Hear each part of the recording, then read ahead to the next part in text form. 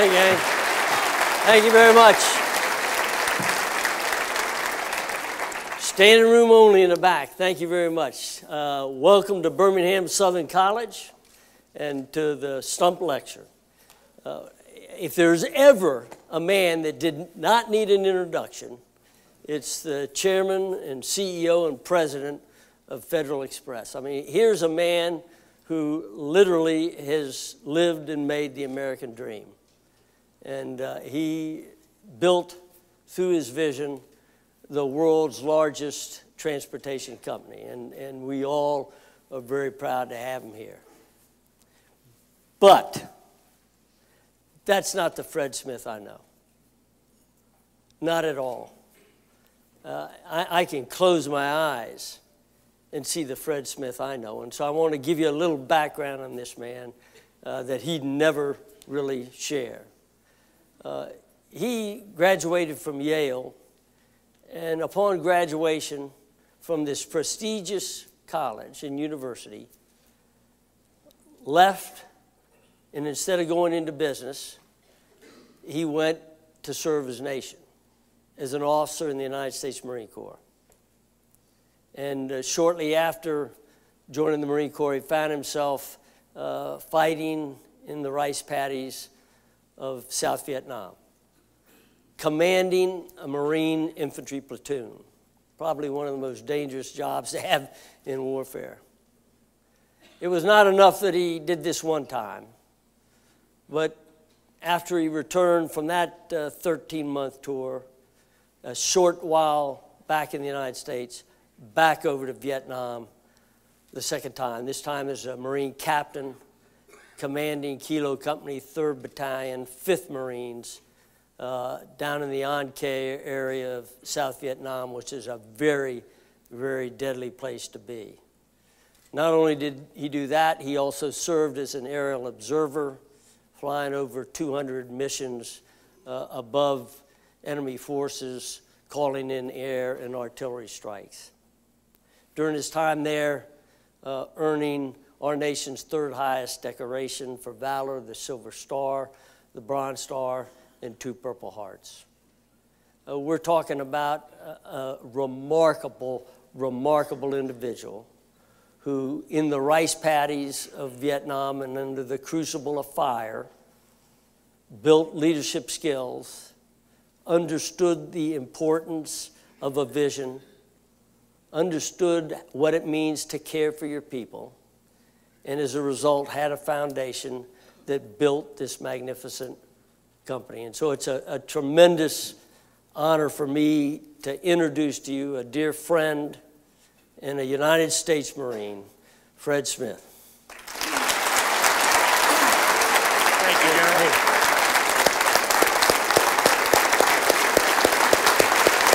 Thank you.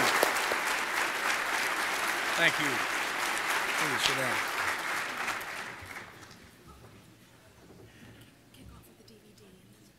Okay.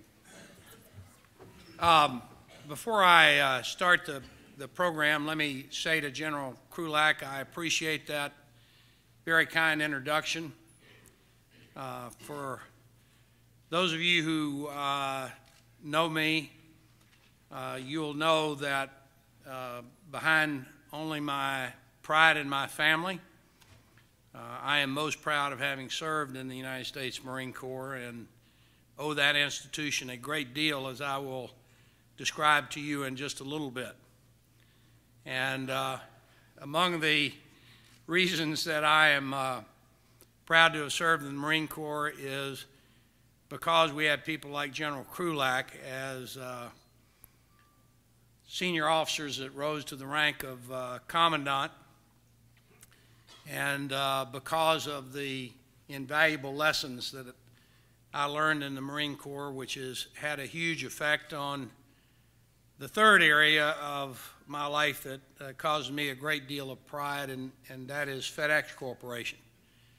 Now, I can promise you I have been thrown out and booed out of a lot of places, so I'm smart enough to know to bring my own crowd with me, and I'm going to talk tonight about FedEx.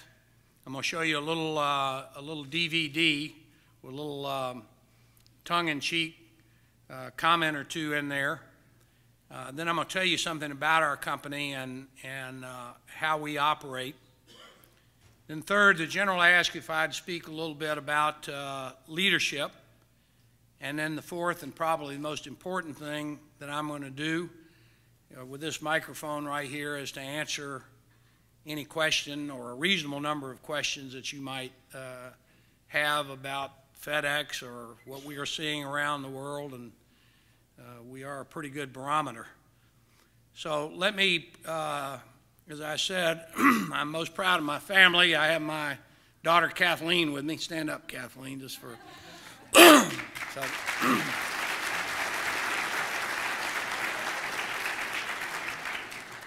and as I told you, I bring my own crowd with me. Will the FedEx teammates in the audience stand up? There we go.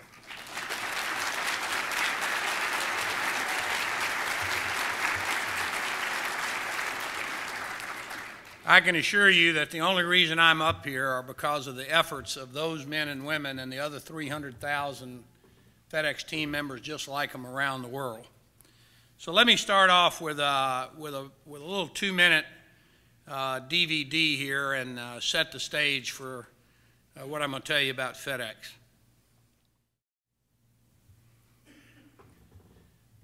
Now, if I can operate this thing correctly, let me tell you a little bit about FedEx. FedEx is a $43 billion transportation and logistics operation. I might not be doing this thing right. What am I? Did I get it? The mission of FedEx is to produce superior financial returns for our share owners by providing high value-added logistics, transportation, and logistics services through focused operating companies. We're going to do our business in the highest ethical and professional way we can. Safety will be the first consideration in everything that we do, which is a good idea when you're operating 95,000 trucks and 700 airplanes. We'll try to develop a mutually rewarding relationship with our team members and our partners and suppliers, and customer requirements will be met in the highest quality manner appropriate to each market served. We have a very simple statement of what all of the FedEx folks in this audience will be able to repeat to you, and I hope if you walk up to a FedEx team member any place around the world, you'll ask them, tell me what the Purple Promise is, and they'll say to you very simply, my job is to make every FedEx experience outstanding. Doesn't make any difference whether you're a pilot, you're an aircraft maintenance technician, you're a FedEx Express courier, you're a FedEx ground team member, or you're driving for FedEx Freight or working at FedEx office or one of our wonderful sales or marketing professionals. It's directly the job of everybody in our organization to try to make every FedEx experience outstanding. Our strategy is pretty straightforward, and that is that we'll compete collectively by standing as one brand worldwide and speaking with one voice. Our operating companies will operate independently by focusing on our independent networks to meet distinct customer needs. It's not dissimilar to why America has a Navy and an Air Force and an Army and a Marine Corps. They're all important branches of service, but each has a particular mission and each operates within the overall umbrella of the Defense Department. And last, and maybe the most important, we'll manage collaboratively by working together to sustain loyal relationships with our workforce, our customers, and our investors. We're very proud of what our folks have done. We've won a lot of awards. Some of you may have seen it recently. FedEx was named by Fortune number 6 of the world's most admired companies. We've been in the top 15 for the past 10 years. We're among the world's best multinational workplaces. Reputation Institute in 2011, where we're number 7. Lots of workplace awards in Central America, Argentina, Brazil, and so forth. And I'm very proud of the fact that the company has been recognized for our leadership ranks.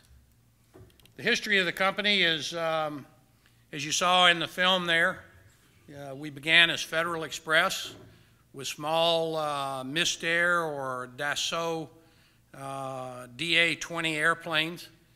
One of these airplanes could fit inside the engine of our new 777 express freighters. We were incorporated in '71, and in April of '73, we began operations to 25 U.S. cities, and we carried 186 whopping packages, and I'm relatively confident that half of them were shipped by our then very tiny sales force, one to another, just to make sure we had something on board those airplanes. Yesterday, approximately 8.5 million shipments moved through the various FedEx networks, and that's a result of a lot of things that happened between 1973 and 2012. In the mid-1970s, we were working very hard to get the government out of regulation of air transportation, which they did during the Carter administration. That allowed us to expand and to meet our customer needs better. In 1989, we acquired the Flying Tiger line, which was a venerable flying tramp steamer company, you might describe it, set up by some World War II veterans that had been in Asia for a long time. And in those days, the aviation business was heavily regulated internationally, even though the United States had deregulated it. And we acquired Flying Tigers not so much for their business, because our vision was to put in a worldwide, door-to-door scheduled air express network, but to get the tremendous talent, the air rights, the landing slots, and the facilities in very congested airports like Narita and Osaka and Seoul, Korea, and Hong Kong, and so forth. In 1995, I think really before people realized what a big deal it was going to be, China was on our radar, and we acquired some air rights that the Department of Transportation had given to a U.S. charter company called Evergreen. And today, FedEx Express is the largest transporter of goods by air to and from China. And I have to say, General, that one of the reasons I was so focused on Asia was as a result of our mutual experience in Asia. I was very convinced if the entrepreneurial proclivities of the Chinese and the other people in Asia, which we had seen as young people, were ever unleashed, it was going to change the world. And to say that has happened would be an understatement, as we've all watched in the last few years. In 1998, we expanded again by buying Caliber Systems, the biggest part of which was the second largest ground parcel company. UPS by far was the largest ground parcel company. It had been in business almost 100 years. We, by that time, had become far and away the largest air express company and the largest air cargo company around the world, but in part because of our tremendous expansion using the air rights that we had gotten in the Flying Tiger acquisition, and following the tremendous growth of first the Asian Tigers, Singapore and Taiwan and Hong Kong and Malaysia and Japan, and then later, of course, China, as I just mentioned. In 2000, after we acquired RPS, we came up with a new organizational structure and a new branding system. And FedEx Corporation today has a number of operating units, 4 main ones: FedEx Express, the original Federal Express; FedEx Ground, which was the rebranded RPS company; FedEx Freight, which is the largest less than truckload freight company in the country. There are two kinds of freight companies, one where you hire a truck by the mile and the other which has a network that moves freight on skids. And we acquired Kinko's, which was the iconic corner copy shop, and rebranded it FedEx Office. We adopted a branding convention that's somewhat similar to that used by the Coca-Cola Company. And this was a big issue to us because our express company has a very clear set of expectations on the part of the customers, and that is we move the most critical and high priority cargo known to man. It might be a defibrillator for a surgical procedure. It might be a part or a piece for an airplane that's on the ground. It might be a small piece of machinery that gets a factory operating, and our customers expect us to deliver absolutely, positively, on time, every time. FedEx Ground, on the other side of the coin, are not handling in the main those types of goods. They're handling the lower value added items that might be going to Walmart or CVS or Walgreens, to the hardware store, something that requires dependable and very low cost solutions, but which doesn't require time certain delivery, but the customer expects day certain delivery depending on the distance. In addition to those acquisitions, as I mentioned, we bought the other companies, and as I said, we sort of used the Coca-Cola system. As you know, Coke Classic, the good stuff with the sugar in it, is in a red can. The one that's got a little kick, the Diet Coke, is in a platinum or a silver can. The Coke, which doesn't have any caffeine or sugar, is in a gold can, and so forth. So our issue at FedEx was, how did we need to convey to everyone that it was one company, but there were subtle differences.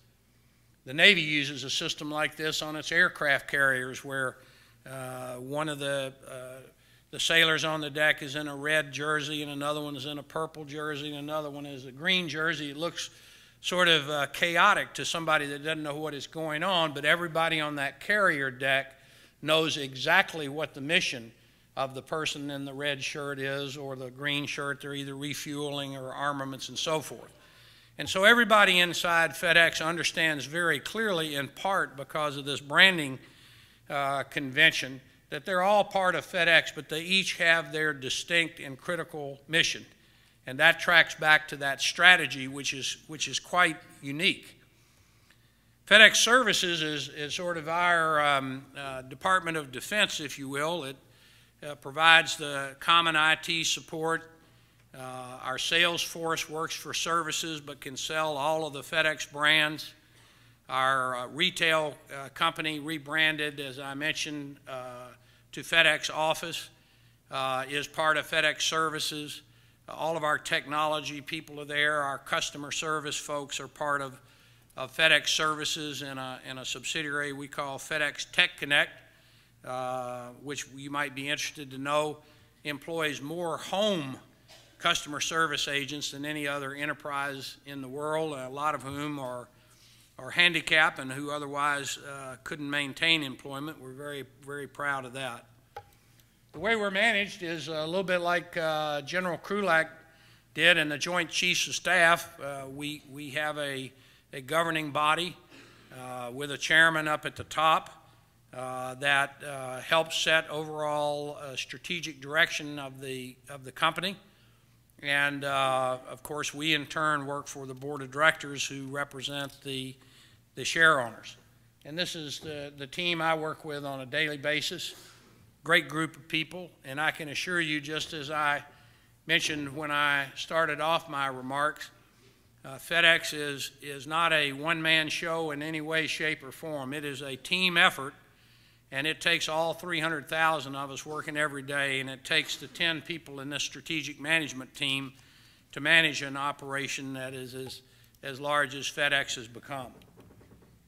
FedEx Express, which is our original company multiplied many times over, is the largest express transportation company that provides fast, reliable delivery to every address in the United States and to more than 220 countries and territories.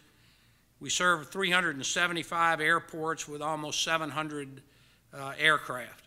It's the largest cargo aircraft fleet in the world. It's the largest jumbo or wide-body aircraft fleet in the world. We're Boeing's largest customer by far for this magnificent new 777 freighter airplane.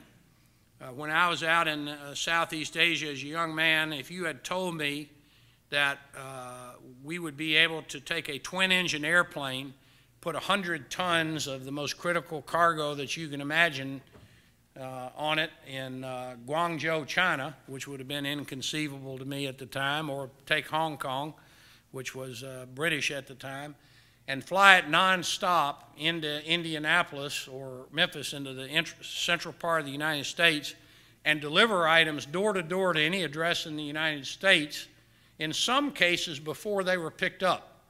This is what we call our Back to the Future operation because of the international date line. I guess I would have supposed that was really before there was too much smoking of something going on, but I said you would have been drinking something for sure. I wouldn't have believed it.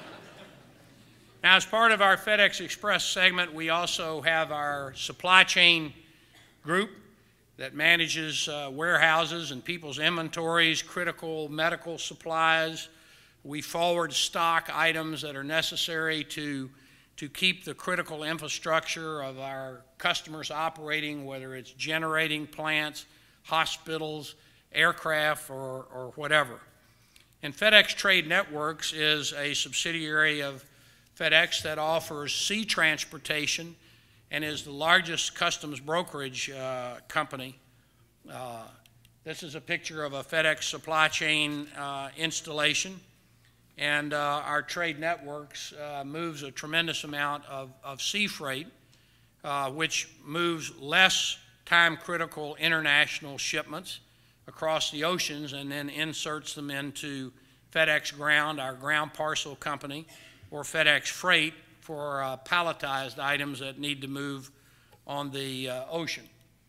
Our second largest company is FedEx Ground.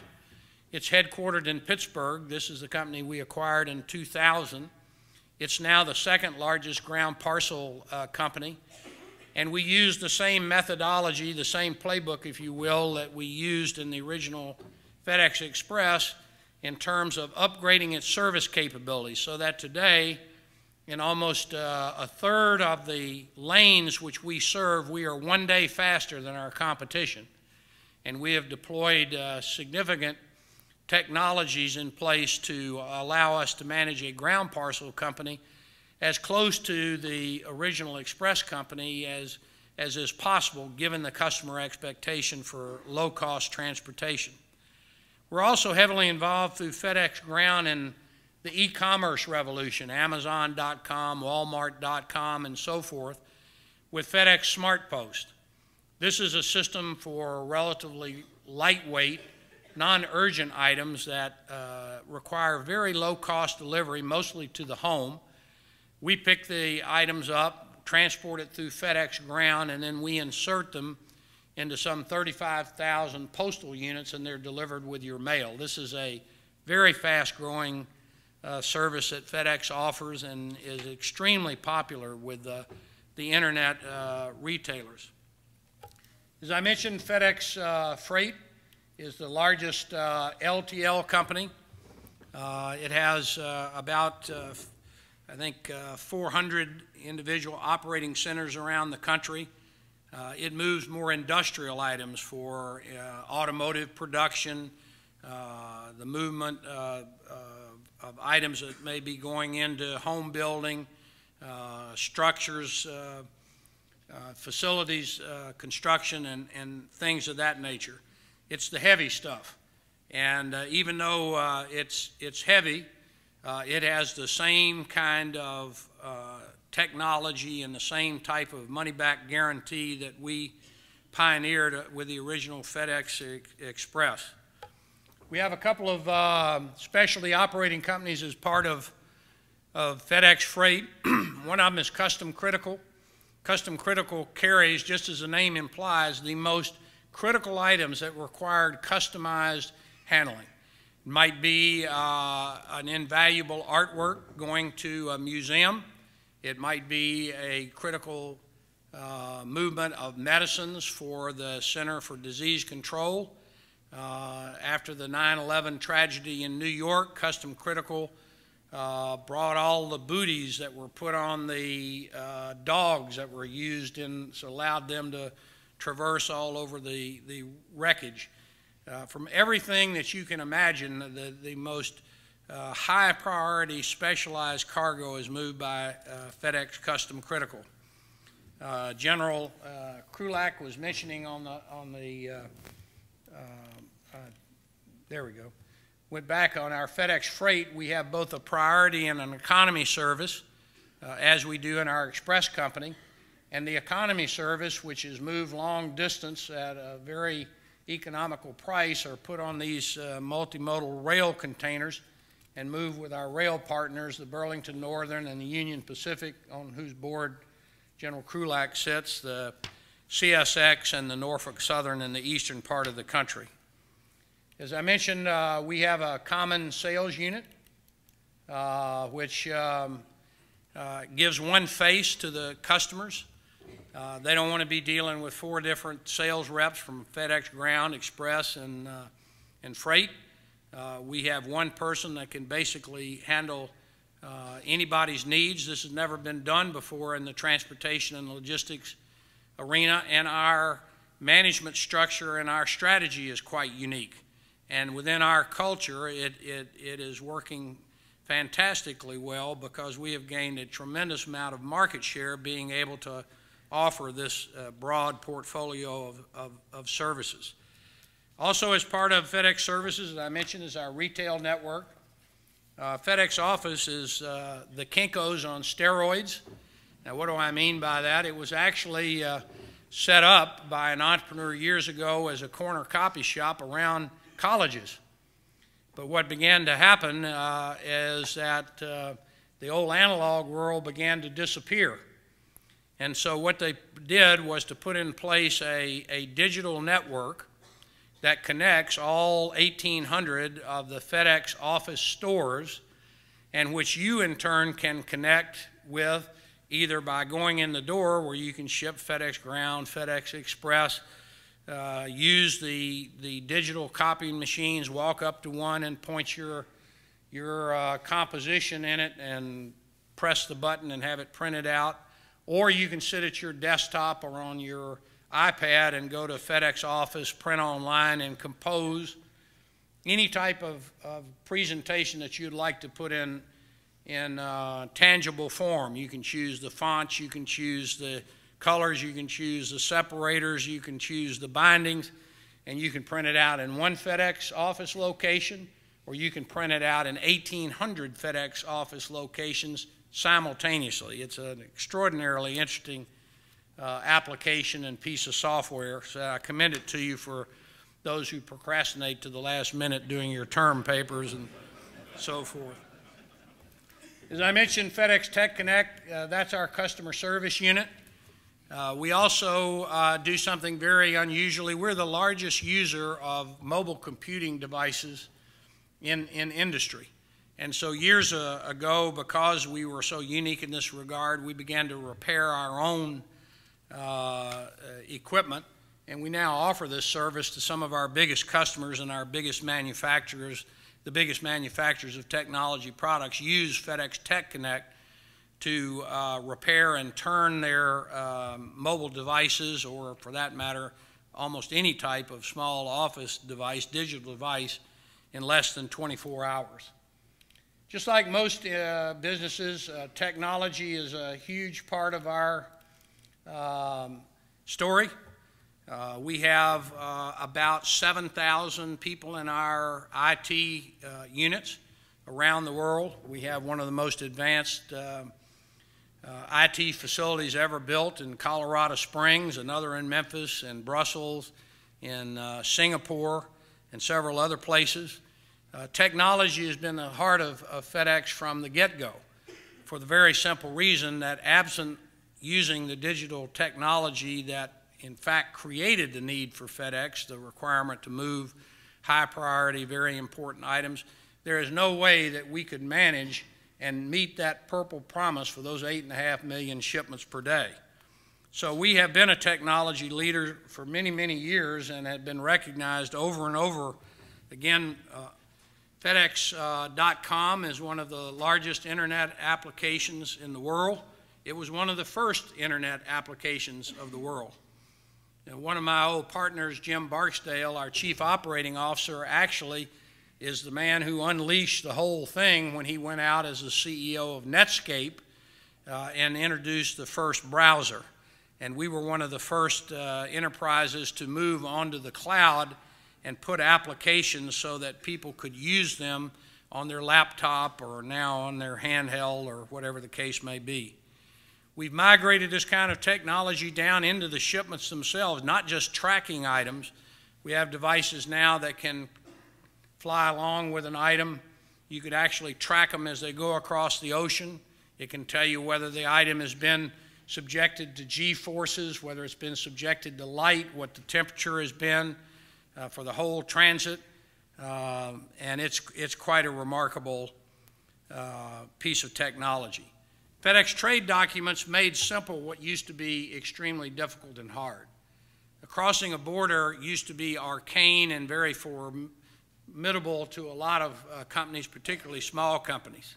Now you can go on FedEx.com if you want to ship to Bulgaria or you'd like to ship someplace in the most remote part of the world. You can pull it up. It'll tell you exactly what to do so you can sail through customs. And our system is incredible in terms of the interactivity that's going on every day. We have about 6.5 million package tracking requests daily. I bet everybody in here has tracked a package. It's so routine today, you almost can't believe that the world didn't have a tracking system for packages not too long ago. Well, FedEx is the one that invented it, and how we did it is quite an interesting story, even by itself, with some great IT pioneers where we had to miniaturize devices to allow them to be handheld and then transmit the data from the trucks. We had to invent a whole new printing industry with R.R. Donnelley, which had never been done before. And today, of course, people can see items in motion routinely, like these 6.5 million inquiries into our system. It's not because the packages are late. We have very few that are late, and even an infinitesimally smaller number that are missing for one reason or another. It's because the ability to track packages or track your shipment for the first time in human history allows you to manage inventory, whether it's at rest or in motion. If you think about it, a warehouse doesn't have much economic value. I don't think anybody in here was sold on buying your new automobile by the salesman convincing you that they had the most gorgeous warehouse in the county or in this part of the country. They convinced you to buy it because the thing was reliable, and if you needed a part, they could get it to you very quickly. So a warehouse's only function is a place to put something so you know you got it. And in the days before FedEx invented this type of technology, that's exactly what people did. They went in their warehouse and they counted everything on the shelf so they knew they got it. They knew they had it in their inventory. Once we invented this, you could manage inventory whether it was in one of our 550-mile-an-hour airplanes or one of our 55-mile-an-hour trucks. And it revolutionized the world. For those of you who are economic students, let me give you a factoid which will really interest you. Prior to the deregulation of transportation, which began largely as a result of FedEx's efforts and others to deregulate air cargo air transportation, and then followed by passenger air transportation, by interstate truck transportation in 1980, and then preemption of state regulation of transportation in 1994, logistics costs, which were the interest on inventory of every business in America, the cost of the warehousing, the obsolescence, if you had stuff that you kept too long and you couldn't sell it, and moving all of this stuff around was about 14 cents out of every dollar of our GDP. 14%, almost 15%. As a result of deregulation and the invention of these real-time shipment tracing technologies, logistics costs in the United States in the succeeding 20 years went down to a little over 9% of GDP. So all of the social benefits, the Medicare, the Medicaid, and all that sort of stuff, were actually made possible because of the improved productivity of the national economy due to these amazing developments in the Congress and because of the technologies that allow people to manage inventory at rest or in motion. Like the company, our IT professionals have been well recognized for their tremendous capabilities. Our CIO, Rob Carter, comes from a long line of great CIOs. I think he's arguably the best in the world. He does a lot of free consulting for the DOD and the security folks because of the advanced nature of our system. And perhaps as important as the technology is the management methodologies that we use that we call quality-driven management. Now, many of you who are studying business here will know about the quality revolution that began first in Japan, led by Americans, Dr. W. Edwards Deming, who used a lot of quality methodologies that were developed in support of the U.S. war effort, and then were essentially abandoned by U.S. industry, and they were picked up by the Japanese. And in fact, in Japan today, the highest award that can be received by a company for the quality of its products is the Deming Award. Professor Duran was sort of his double, who was also a great pioneer of these quality methodologies. And it was using these types of methodologies that allowed the Japanese auto manufacturers to almost wipe the American auto manufacturing industry off the face of the earth.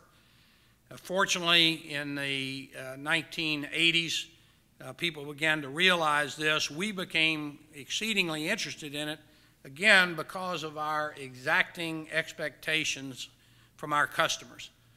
Now, General Electric calls it Six Sigma. Other people call it different things, but our system is quality-driven management.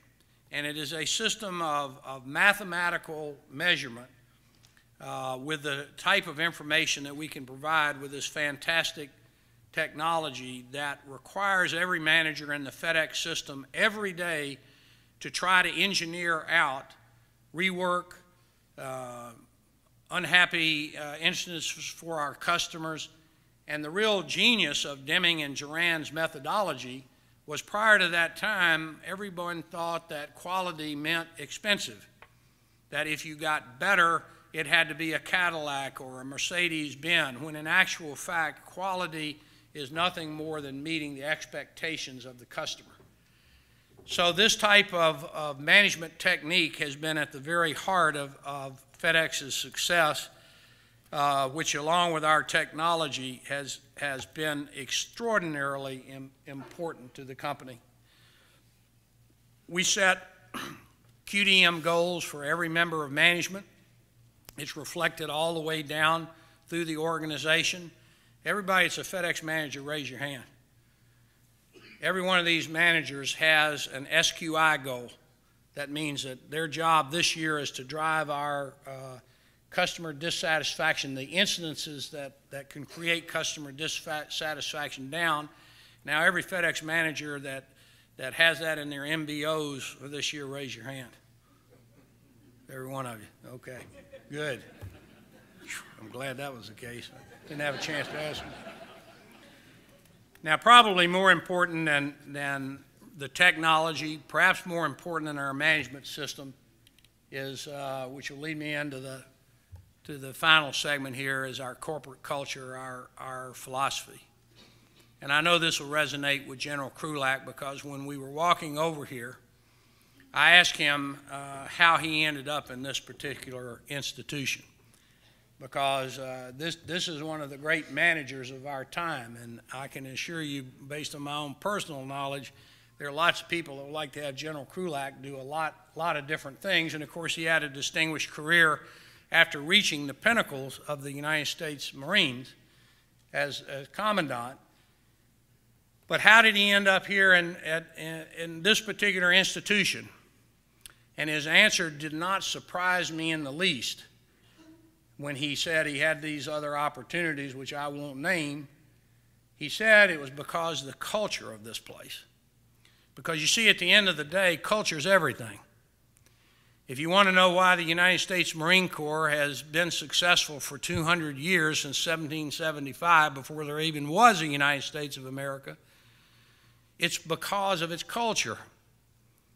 And FedEx is the same way. At the very heart of FedEx is one simple philosophy: people, service, profit. And it's built under this interrelated wheel, if you will, that says, if you take care of your folks to the best of your ability, if you do the right thing by them and try to be fair and treat them with respect and cut them in on the action and make them feel part of the team and so forth, and you deliver the most impeccable service that technology and the best management methodologies can produce, then you'll produce a surplus or a profit that'll keep you in business. And we don't make any apologies for the word profit. Profit is just like oxygen to a human being or to any other living creature. Without it, you die. No enterprise that exists on the basis of selling a product or a service can do so without producing a profit, because you're in the process of liquidation. So every FedEx team member understands that this people, service, profit philosophy is the guiding principle. I mentioned a terrible example which will resonate certainly with the general, but to all of you who've watched these events in Afghanistan and Iraq. We had a 28-year courier in Ithaca, New York, Timothy Baroni, and his son, Corporal Christopher Baroni, lost both of his legs, one arm, and was burned over 80% of his body about 2 months ago in Afghanistan. And a friend of mine that was a general officer in the Marine Corps called me and asked if I would look into this and make sure that the father was well taken care of, and we could do anything we want. So I called the first line manager in Ithaca, New York, and I asked him about Timothy Baroni and did he know about his son. He said, "Yes, sir, Mr. Smith, we do know about Corporal Baroni. We've already given him an indefinite leave of absence. We've held a fundraiser for him. In fact, the people from UPS even came and gave some money. We've applied for a Purple Ribbon Award, which within inside FedEx, remember the common color is FedEx, whether it's FedEx orange for the express company or green, we're all purple.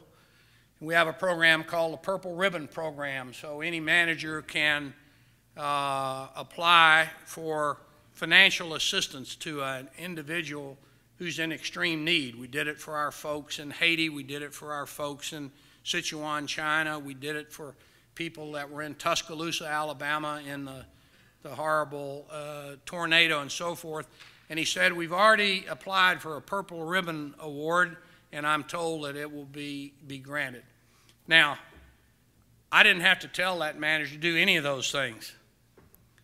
I would have told him to do every one of them or something similar to it had they not been done, but I have to tell you it was one of the proudest moments in recent history for me, because that PSP philosophy was alive and well, and it was being run by the first line manager in FedEx Express, Ithaca, New York, and the chairman of the board didn't have to do anything but sit back and call Timothy Baroni and tell him that we were so desperately sorry about his son. Now, the reason that I shouldn't have been surprised is because we put a tremendous amount of emphasis on leadership training in FedEx. And I can tell you that we don't call our manager school a management university or some of the other names that are used in corporate America. We call it the Leadership Institute. And the reason we call it the Leadership Institute is because in the service business, if you're not capable of providing good first-line leadership, you will not be successful in meeting those expectations of the customers, particularly if you're in the type of high expectation service business than we are. Now, one of the things we do is simply recognize people for doing a good job. The General, as a Naval Academy graduate, knows this very well. In the naval services and the Navy, when someone has done a good job, the skipper of the vessel often will run up 2 flags, B and Z. Now, don't ask me where this came from. I'm sure it comes from 1775. But the Bravo Zulu flags to everybody in the naval service are very clear in what they mean. Well done and thanks. Thanks for a job well done. And so when you see the BZ flags flying, you know that that vessel or that unit has done a good job. So we co-opted that at FedEx because so many times in the industrial or the corporate world, people get caught for doing something wrong, but most of the time nobody gets caught for doing something right. And the first thing they'll teach you in the Marine Corps as an NCO or a young officer is you find something to praise, do it in public. You find something to criticize or choose something out about, you do it in private. And that mistake is so fundamental to so many organizations, it remains astounding to me. So we try to do just the opposite. We have a reward and award systems. If you do something well, a manager can put you in for a BZ check, or now it's automatic in your check. You get a small stipend for doing a good job. You get a little plaque, wear a little BZ pin, whatever the case may be. If you've really done a tremendous job as a member of management, you can be nominated for a 5-star award. We give humanitarian awards for our teammates that are out there doing incredible things year after year, saving people from burning buildings, getting people off the road when they're in trouble. I could go on about it, and Purple Promise Awards based on exceptional customer service. So if you really track why FedEx has gone from a startup company with 186 packages and 25 cities, and I think it was 8 airplanes that first day, it all comes back to that central point of leadership, culture, and philosophy. Leadership is something that is talked a lot about, but very few people understand what it really is, and it's really quite simple. Leadership is the ability of an individual, most of the time an individual in some sort of statutory authority position, a coach, a manager, an officer, whatever the case may be, that can coalesce the efforts of a group of individuals towards achieving organizational goals. That's all it is. Nothing more complicated than that. This has been known since the time that things were first recorded by human beings. This is no mystery to anyone. The principles of leadership have been taught since time immemorial. Now, probably the reason that leadership developed as an art, some people would call it a science, and I suppose it's some of both. It's because, unfortunately, the most important application of leadership in the earliest part of history was in warfare. And the military, or its predecessor, whatever it might have been called in those long ago times, found out pretty quick if you couldn't coalesce the efforts of the many around the organizational goals that you needed to accomplish, like get the Hittites, stop the Romans, don't let the Spartans overrun us, whatever the case may be, you had a big problem. And so the study of leadership became something that was a central part of ancient societies. And you read the classics and you see these principles of leadership, which are taught at the FedEx Leadership Institute or the United States Marine Corps' basic school, which is exactly where they were plagiarized from, or any of the great leadership-intensive organizations, you will find that the same principles are taught in every one of those places. I sent the General a small article that I had written one time about my service in the Marine Corps. I can still recite them from memory. And so can anyone else who has ever been put through that type of leadership training. Set the example. Keep your people informed. Be fair and equitable. You know, make sure that they're technically proficient, and on and on. But the point is that there is no mystery about leadership. You'll hear some people say, golly, I don't know, how do they do that? How does the Marine Corps win every time, 200 years? Most people on the outside think it's because it's some Prussian type of organization where you snap your heels and salute. Couldn't be anything further from the truth. The Marine Corps is hierarchical in terms of authority, but in terms of its focus, it's an upside-down pyramid. And from the commandant on down, they teach you from the first day you go into a leadership position in the Marine Corps to train for it. Your job is to take care of the troops. That's the Marine Corps. You're just a supporting cast. You're the maestro here while they play the symphony. And over that's beat into your head, and it's trained in every FedEx manager just like it's trained in every Marine Corps NCO and every lieutenant. Now, does that mean that everybody can be an effective leader, or an Alexander the Great, or a Joe Paterno in his heyday, or Tom Watson at IBM? Pick your own charismatic, transformative leader. The answer to that question is no. And one of the things that we do at FedEx is we try to assess people who want to go into management, into a leadership position. And remember, as I said, our management school is called our Leadership Institute.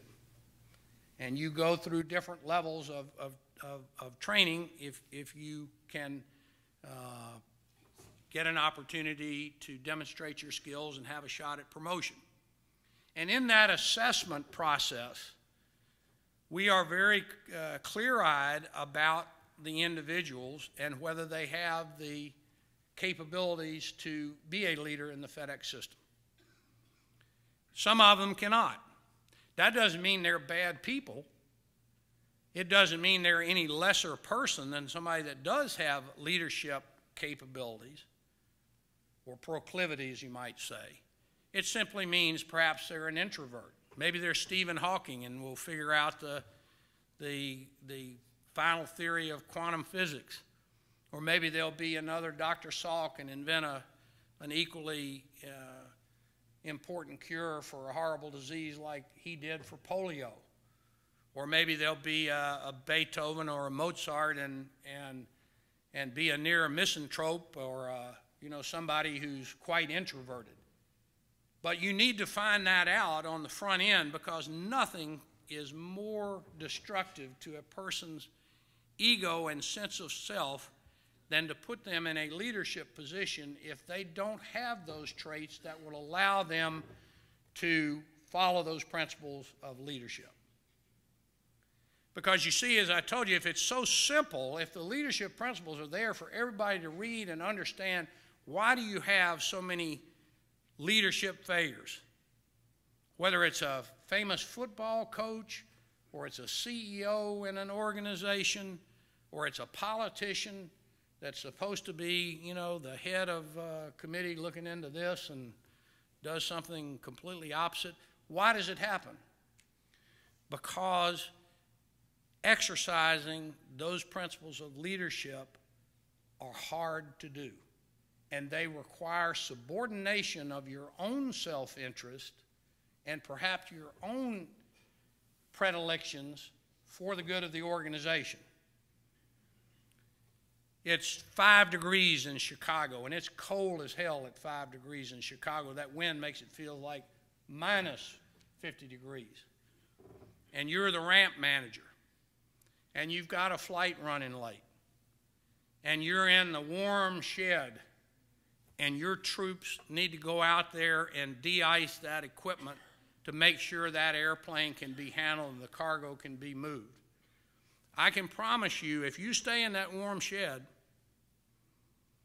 and send your folks out there, you might get by with that the first or second time. The third time you do it, for some reason, that plane's not going to get off. I don't know what it'll be, but something's going to get frozen up. Something is going to get not moved to the plane on time. Somebody's going to run into a situation.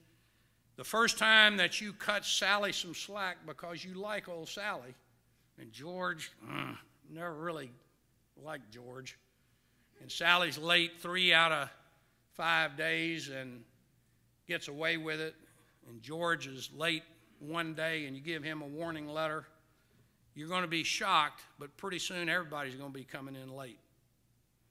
The minute you don't keep your people informed about what's going on, why you have to go out in that cold, why you have to be on time, because that's what customers expect out of FedEx. The minute you don't provide them the kind of training they need and expect, the minute you don't tell them how they're doing and give them that kind of feedback, I can promise you the organization is going to level down to the lowest common denominator. So if you don't have those sorts of predilections or characteristics, then be a Stephen Hawking or a Beethoven or Mozart. But don't kid yourself, and don't do the disservice to yourself and your career choice and what you decide to do by thinking you're going to be effective managing and leading people, because you won't be.